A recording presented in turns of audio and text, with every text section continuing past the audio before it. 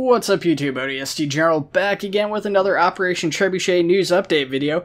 And I just want to start off by apologizing, guys. It's been obviously a couple weeks since my last video. I was out on vacation.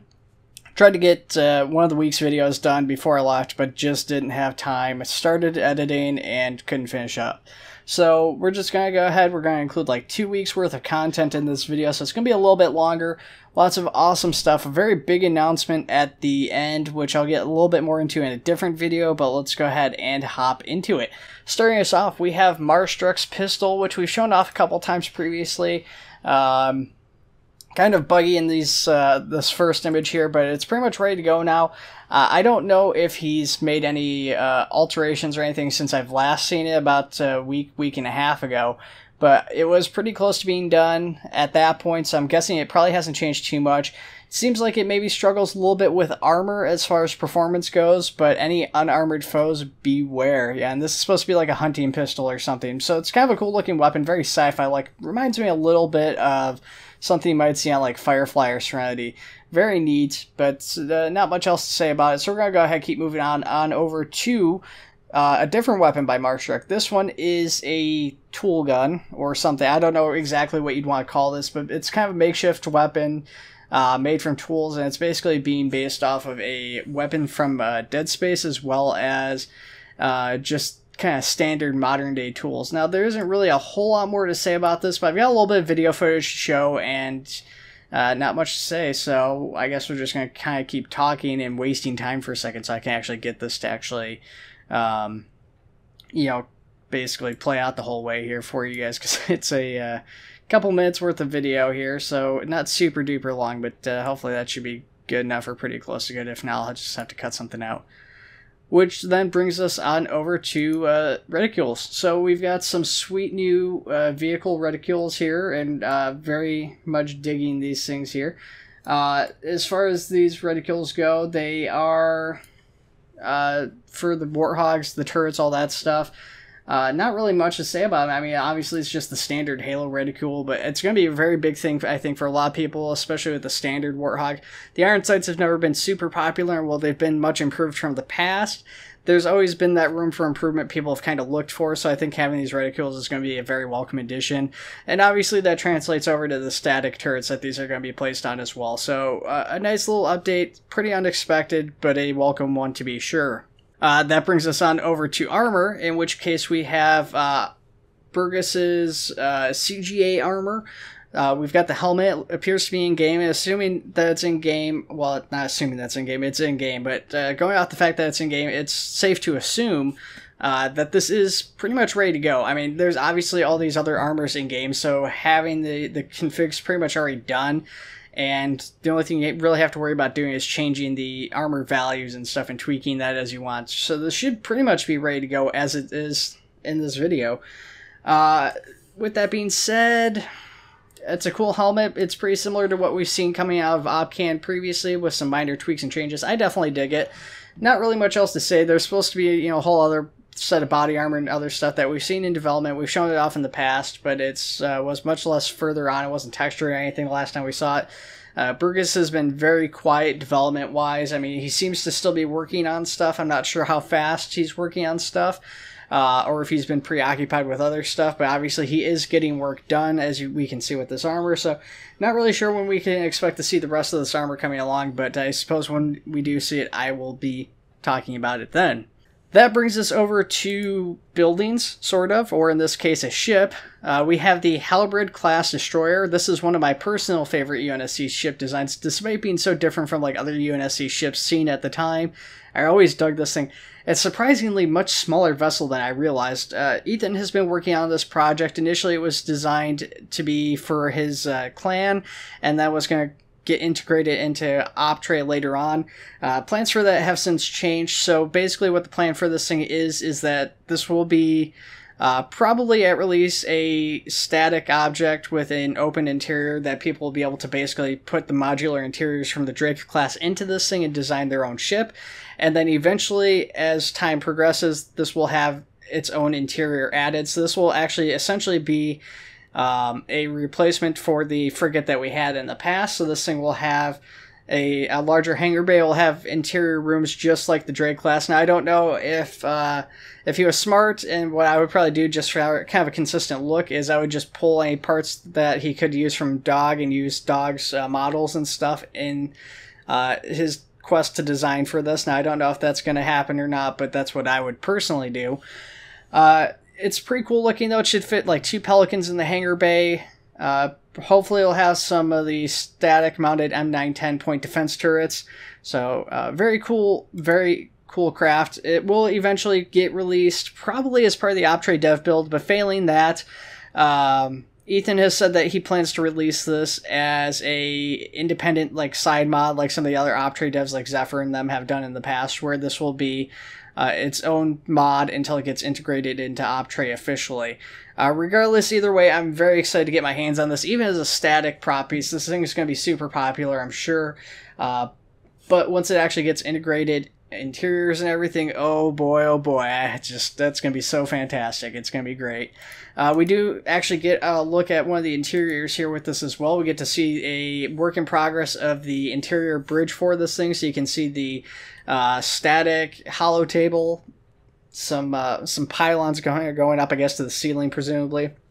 And you get to see a armament in there for scaling. So it's a pretty large bridge, certainly larger than the Drake class, it seems. Not by much, but by a little bit. It's definitely wider. Once again, what I personally hope to see, I would personally like to see the hollow table just removed and just integrate Dog's hollow table and integrate his councils and stuff, which haven't actually gotten put into the Drake class, but I would integrate those just to give it a consistent look between the USC ships and have that kind of set design. But that's what I would do. Whatever Ethan wants to do, I guess, is, it's his project. So I'm definitely looking forward to seeing where he goes with it. Now, staying on the theme of, well, I would say vehicles. That's technically a vehicle. It's the static vehicle, but we're going to vehicles. That's the point. We have the new and improved Falcon. So this thing is a slick-looking beast. Now, this is being developed by Forky, and the reason I put Frosty on there is because it's actually being developed by Frosty. I just wanted to troll him a little bit.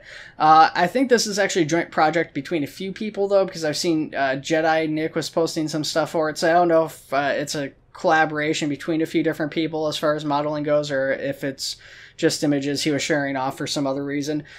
This is a slick looking model. I definitely dig this thing. Now, honestly, the Falcon model has never really bothered me. I would have personally preferred to see the Pelican, but obviously Zephyr started working on the Pelican model update, and while we haven't seen anything for that, this thing is still a welcome addition. Obviously, there's a couple big things that people have always taken issue with regards to the Falcon. The first being the cockpit, at least with some folks. And for me, that's not really bothered me, but I could definitely see where that might bother some other folks. So we actually get a interior view of the cockpit. And you guys will see that this is obviously not armor. This is a render still within this cockpit view, but you do get a good idea of what you would see as the pilot of this thing. The view is probably a little bit off, but you can see it's a much bigger field of vision than the previous iterations. With that being said, I think a bigger thing for me, personally, is the fact that this will be armed with the M279 static weapons on the side. So this will be the Huey gunship that I've been waiting for it to be. Obviously, we had side mods like Fireteam Zulu have added in the static weapons on the side that were basically attached to command on there, but this will actually be fully integrated into this thing, vanilla, ready to go. Very excited about that. That's going to be huge for me. Now, I don't know if we'll get the grenade launcher variant or not. Obviously, with the M279s, they're already static weapons in the mod, so the config and stuff is all done for these. The model looks like it's a new model for it, probably, but, I mean, the model is done, so they could have imported it. I don't know. With the grenade launcher, that's obviously not the case, though. So there's a lot more work to get the grenade launcher done. If they do that, though, that would still be very cool. I'd definitely dig that. If not, though, I'm just happy to have the M279. The M279 is probably a little bit more viable or functional as an actual weapon in Arma, so I'm all down for it regardless. Very excited to see this thing actually in action, but we get a textured version of it and everything, so this thing looks like it's actually a lot further on than you would have expected it to be, considering it's kind of a very recent announcement. What's I'm not sure about, though, however, is just where this sits at as far as configuring and everything goes, because it does appear to be pretty much done as far as textures and materials and stuff like that. I don't know where it sits at with the actual config for getting it in-game, however. I would imagine that it's probably not going to be super difficult to config, because typically in the past when the Optray devs have replaced a object that they already have, they'll usually just use the config from the old object and they will maybe update or tweak a few things. Now that should in theory be mostly all they need to do for this. Now I don't know how that will change with these side weapon mounts. That's going to be kind of the big thing. It could actually affect the config quite a bit, because obviously it had previously the fire from vehicle positions. Now that won't be the case with this. It will have these static weapons on the side, or at least on some variants it will. So I'm not really sure how much that's going to change or slow down the configuring process. Well, actually, that's all we've got for Optray. Then we go on over to First Contact here. So as far as First Contact goes, a lot of stuff, both static and not, to show off. So as far as that stuff goes, we've got a bunch of Sentinels which are being worked on by Hollywood here, and these things are much bigger than I initially would have expected. I guess because I'm used to seeing them as a Spartan. They always feel much smaller. Seeing these things stacked up against a normal Arma, man, they are huge and kind of terrifying. I definitely wouldn't want to have to face one of these on foot, but we're going to have to face a bunch of these on foot eventually. It's a cool Sentinel. There isn't really much to say about the model, because, I mean, that's a nice looking model, but it's pretty early on. We still don't know how they're going to fly around, how they're going to move. All that's still up in the air. So a lot of unknowns as far as that goes. With that being said, let's go ahead and move on over to buildings, because obviously we can talk a little bit more about the buildings. We obviously know what they're going to be used for. So we've got the big ground plates as seen in Halo Wars that Hollywood was also working on. Of course, we have seen some of this already. These are just, continued, materials updates, pattern changes, stuff like that. So kind of basic changes, nothing super crazy from what we're seeing here. However, we do get some scaling stuff with a person and a Scorpion tank on there to give you guys a sense of scale, and these plates are huge, is the sense of scale. And then we actually get to see them in game. So obviously it's a static building, so these are pretty easy to get in game. Get to see a Scorpion and a person on there on the ground. Pretty neat. Not much else to say about that, though. It looks, it looks good already. I don't know if this is going to necessarily be the final pattern that they're going with, or if we're going to see some other changes, iterations as they continue to develop these floor plates. But we do have some other floor plates that are being developed as well. So we've got like a corner piece, and we've got like kind of like that segment connector, and then we have what almost appears to be like a light bridge. I'm not sure if that's what this thing is here or not in the front and center. It could be a light bridge, it could be something else, but I'm thinking that's what it is. And I know that the light bridges were definitely requested, and I'm assuming that's what it is, just given how flat the model is. I can't remember these things from Halo Wars, or Halo Wars 2 specifically, but that would be my guess. Then we've got a different angle. So yeah, I mean, you can see that same piece that was front and center here in the middle, and you've got the kind of connecting piece in the center of that, so it does appear to be a light bridge, and then that connector would go between the two light bridges on like a center platform or something, presumably. So definitely very neat. Pretty excited to see this get finalized and see how they handle light bridges. Kind of curious how they want to go about that. Presumably they'll use these consoles if they can. I don't know how they integrate these, but we have, of course, the hard light constructs, control console as seen in Halo 1, and a bunch of other stuff. Pretty cool console. This obviously a very early block out, but this thing is actually already complete and in-game, as you can see from these next two pictures, along with another console. So you actually get two different consoles. It looks fantastic. I love both these consoles. Once again, not really sure how they're going to integrate these. I don't know if these are just static prop pieces, or if these will have some sort of functionality that you can tie them to the doors and light bridges and stuff. I'm very curious about that. I don't know if that would be like something that needs to be done through configuring, or how that works, but it's definitely curious. Sticking on the theme of doors and locking, we have a new static lock door. So obviously, we already talked about previously, the Forerunner doors can be locked using the init code on there, and you can basically do triggers and stuff to lock the doors, which is very cool. I definitely dig that, but obviously it's not necessarily the most user-friendly thing for a new user. So they've added a static locked Forerunner door that you can just plop down and it's ready to go locked as is. This is a nice option for a beginner person to Arma, so that if they're getting into Eden at first or they're not as experienced, people like myself, we can just plop down this locked door. We don't have to worry about doing, config work or whatever init codes to lock the doors. I mean, it's not that difficult, but this is, like I said, an easier option when it comes down to it. So that is the last of official news. However, we do have unofficial news.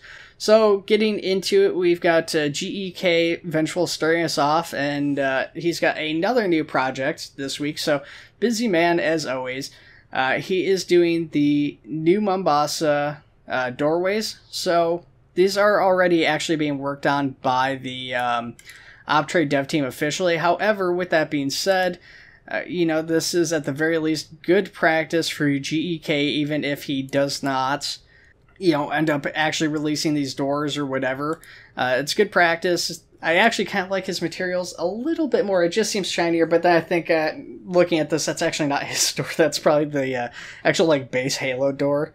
I think about it, that we're seeing in the background. That's not his texture. That's just his reference image. So I sound really silly saying that because it's like, well, yeah, okay, that's why I like it more. It's actually Halo. Looks good though, but not much else to say about that. Then we have Rabid Duck Sauce, and apparently Rabid Duck Sauce is actually code word for the Flood, because Rabid Duck Sauce is making the Flood. We've got a infection form starting us off, kind of Halo 3 like. This one very quickly got replaced with a much more detailed model. Very cool looking though. Obviously not quite as threatening looking as some other Flood, but that's okay because Rabid Duck Sauce definitely wanted to address that. Before we take a look at those other infection forms though, we've got a Flood Spore, very basic ball, but textured, should be quick and easy to get in game unless someone do something crazy with the config that spawns like Flood or something absurd like that. Then we've got the updated Flood infection form model next to a person. So this thing is much more terrifying looking. It's much more tendrily based off the Halo Wars 2 designs from it. And it is obviously very big compared to well, not big compared to a person, but it's very large when put next to a person. It's, a lot larger than you expect the infection forms to be, because the infection forms are actually pretty big. I mean, especially when you actually see them attached to a person, you think about it. But once again, as the Master Chief, you're not necessarily used to that. They look much smaller because you're taller and, you destroy them so easily. But yeah, these things are going to be super terrifying to face off as, if you're playing as a Marine or ODST or whatever. Probably more so than a Sentinel if you get a whole bunch of these, because there's going to be more of these things than Sentinels if you're pushing them down in theory. We do see some other changes to the model, tweaks, more tendrils, stuff like that. Nothing super crazy. We don't get to see, unfortunately, any textured variants of this. I don't know if this thing is going over any model changes or not. But it is a very cool model. I definitely dig this infection form. I definitely improve the fact that they've gone with the Halo Wars 2 aesthetic, because that's just a good aesthetic for it. And then that brings us over to some other Flood forms that they're working on. Specifically, up first, we've got the Flood Juggernaut, which is absurdly massive. And that's why it's called the Flood Juggernaut. But it's a cool thing. I mean, I don't know how viable something this large that's supposed to be a person or like a bipedal is going to work in Arma. I don't know if this is something that can be cheesed onto a standard skeleton or a Spartan skeleton, or if this would require a upscaled skeleton like the Spartans to an even larger degree. In theory, that's what you would need to expect, is something super large, really upscaled. So this would probably take a lot of work to actually see this in game, but I'm kind of curious about it. I really don't know what to expect. And then we've got an up close of it and all its little boils and pockmarks and stuff like that, and it's pretty gross. And then we've got a Flood Pure form, very large once again compared to a person. This one actually, surprisingly, feels much larger than I remember these things being. Even as a Spartan, I feel like this is kind of a little upscaled. Not really sure if that's the case. Yeah, I don't really know what else to say. I mean, kind of the same thing as the last one. I don't know how they're going to integrate this with the standard skeleton, or if that's even viable at all. Of course, melee combat, once again, being the big thing to overcome besides that. Still very neat, very excited to see where this project goes. Even if we only got the infection forms, I would be very happy with that. But if we could get like infection forms that actually turn people into combat forms, oh my god, it's possible within the confines of Arma to do that. It's not easy, but it's possible. I would love to see that. That brings us to our final bit of Arma 3 Operation Trebuchet content, and this is another side mod from Sriracha. This one is a gazebo from, I believe, ODST that he's working on. It sounds like this would probably get donated to the Optre dev team if they'd take it. It looks pretty good. This was actually a project that somebody else had started in the past and it never got finished, so I'm definitely excited to see this thing actually come to fruition if it does. Now, obviously, it's still got a ways to go. I don't know how much more work Sriracha plans on putting into this thing, but it still needs texturing and stuff like that, so there's still some things that need to get done. I mean, the implementation of the config and stuff should hopefully go pretty quick because it is a static building. Alright guys, so that brings us to our last bit of big news. SCE has been officially announced as to what it is. Now, if you don't know what SCE is, that has been a big mystery for a lot of folks on the Optre Discord for a couple of years now. I think it's been close to 2 years since they've been on there. And I've actually known for quite some time what it was. I made a video about a year ago talking about what SCE was, and when I approached the Optre dev team to discuss it, I was asked very nicely if I could not talk about it yet, just because they were concerned about the mod actually getting released and didn't want to raise any expectations or anything like that. Yeah, so I mean, it's going to be a kind of a big announcement, and I don't want to just tack it onto the end of this video because this video is already kind of longer and I want to just focus more on that project solely.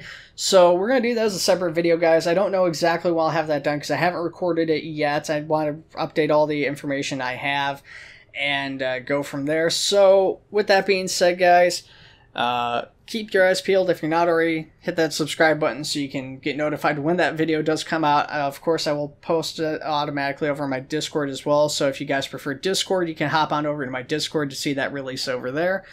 Other than that, like always, guys, I want to know what you were most excited about from this week's video. What assets on today's video did you guys enjoy the most? What do you want to see the most in future content updates for Operation Trebuchet? Let me know in the comments below, guys, and I'll see you in the next one. Take it easy.